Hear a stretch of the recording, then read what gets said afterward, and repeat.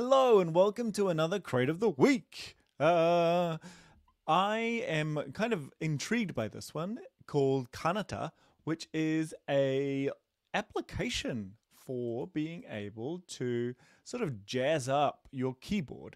You can kind of the idea is that you are able to uh, actually go and provide your keyboard superpowers that it wouldn't normally have. And so, what do I mean by this?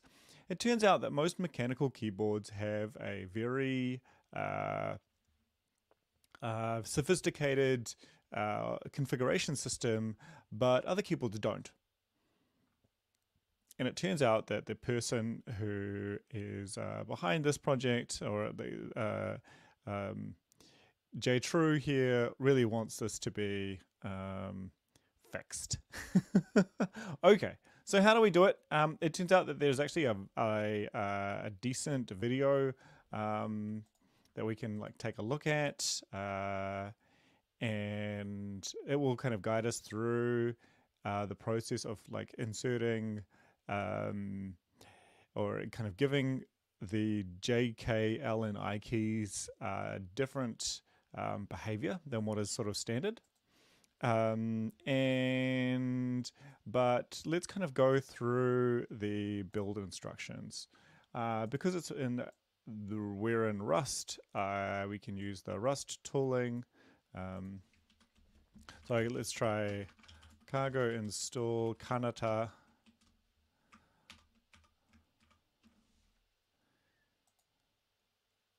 And the usage, so it's got 166 things to compile. That should be not too long.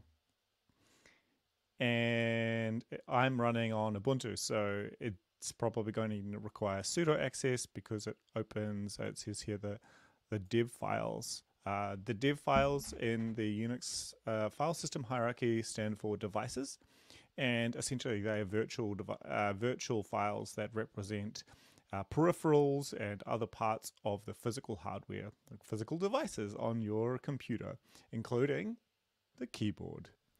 We're now compiling the Kanata crate itself, or say the binary, and now we're good.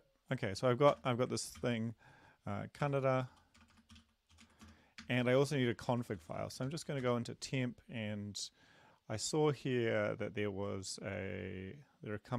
are some examples of config, and I want to be as simple. That sounds what I want. Copy that, and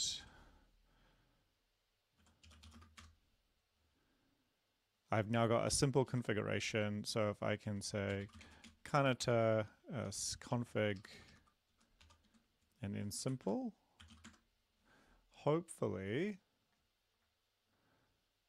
this will work. And I'm just going to push, I think this is what I need to, I guess the application will tell me if, okay, Kanata was an error, failed to open the keyboard, cannot detect any keyboard devices. That's odd. Okay, so at least for my keyboard, it release all keys and don't produce additional ones. Okay, I wonder if that's because, and I'll just clear my screen, I wonder if I actually need to access sudo. The root user doesn't have Kanata. Okay, so I need to execute, so it's home tim dot cargo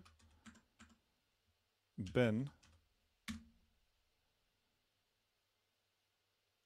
Oh, it's working. Now, if I open a new terminal, my my keyboard should be different. Now, I don't actually know what I have done, so I need to go and double check. So I've got like this daemon that's running, and it says here that comments are semicolon. It's the scheme Lisp syntax for config, which is different. And I don't. One def source is allowed. So GRV tab caps. Oh, sorry. This is the keyboard layout that it is. So I. So I'm giving myself a query layout, which is nice. Oh, GRV stands for grave, which is this. If you look on the terminal on the right, that's a grave, otherwise known as a backtick. And I just want to try. Oh, tap, backtick, hold, toggle switch in the.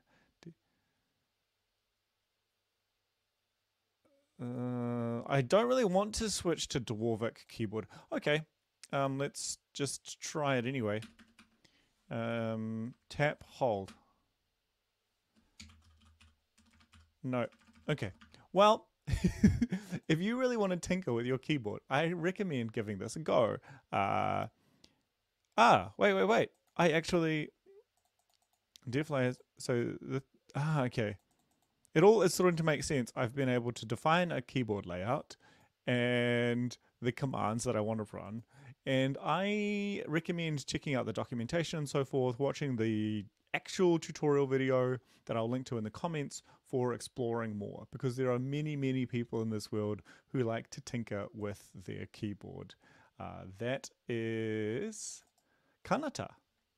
Enjoy the crate of the week. I shall see you back next week.